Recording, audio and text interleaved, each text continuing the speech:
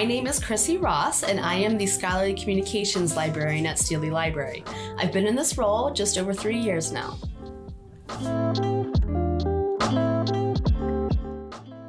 So open access is the free and immediate access to research articles, combined with the rights to use the articles in the digital environment in the name of accelerating research.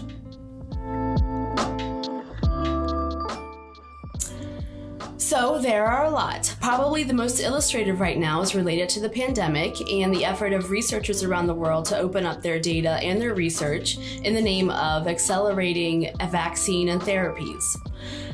They are doing this explicitly and removing their research from behind expensive paywalls in the name of saving lives. Now think about if we applied this idea to all research, how quickly we could solve societal problems and cure disease and all of that.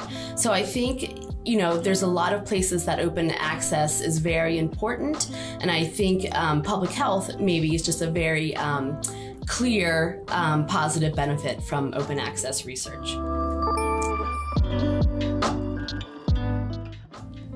So, as students learn to become researchers, they should advocate with their mentors when they are publishing to seek out open access journals and open publishing models. Students are in a great place to educate and advocate for open access with not only their mentors but also their peers, all in the name of progressing society and accelerating innovation.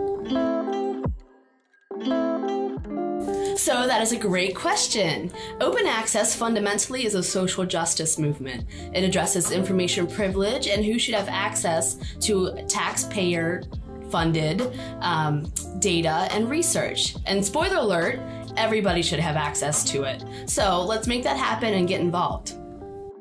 Norse up!